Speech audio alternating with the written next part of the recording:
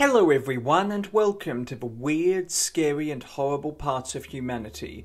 Today we are going to explore one of Japan's most shocking and horrible crimes, which seemed to disseminate the concept that this beautiful country was indeed a safe country, with the case of Jose Manuel Torres Yake, who murdered a 7-year-old girl on her way home from school.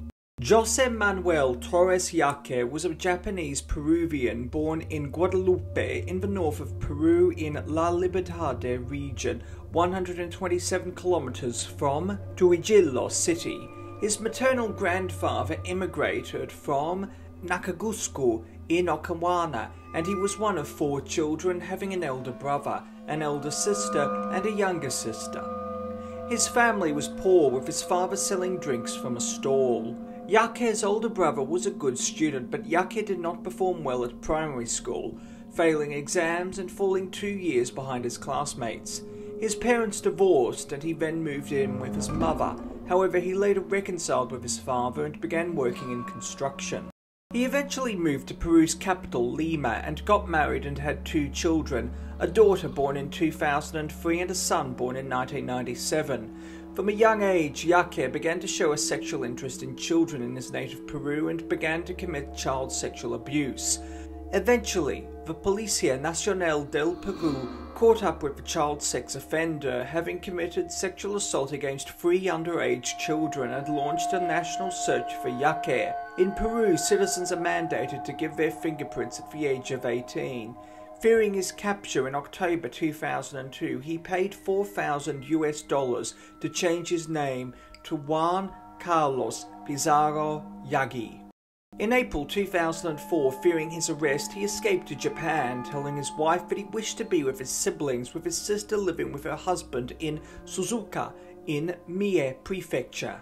In May 2004, he moved to Kure, where his eldest brother was living, but then returned to Suzuka to live with his sister. In the summer of 2004, he began working for an automobile-related plant as a transporter, but was fired 6 months later because of a poor attitude at work, including throwing his work gloves at colleagues.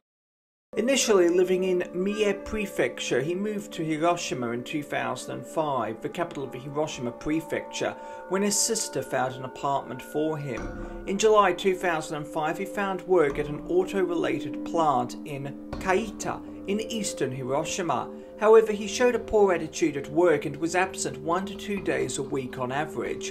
Working with other Peruvians, he had minimal social interaction and only talked with 1 female colleague. Due to his poor work attitude, he was fired. Colleagues became so concerned that they reported him to the Kaita police station, but an officer dismissed their complaint, stating that he is not causing any actions. Moving into Aki Ward in Hiroshima, where a cousin was living, he struggled to find another job and fell behind on his apartment's rent. Airi Kinoshita was born on the 10th of April 1998 in Yatsushiro, the second largest city in Kumamoto Prefecture. She was the daughter of Kenichi Kinoshita, a soldier in the ground self-defense force, and Mairako Kinoshita. The family then moved to Funabashi City in Chiba Prefecture until Kinoshita had completed the first semester of her first year of school before the family moved to Hiroshima. In the summer of 2005, she began attending elementary school in Aki Ward in Hiroshima City. On Tuesday, the 22nd of November 2005, 7-year-old Kinoshita left school at around lunchtime, heading for home. However, she never made it home, and just 90 minutes later, between 1 p.m. and 2 p.m, she was murdered. She was walking past Yake's apartment building, and he often sat outside his apartment building.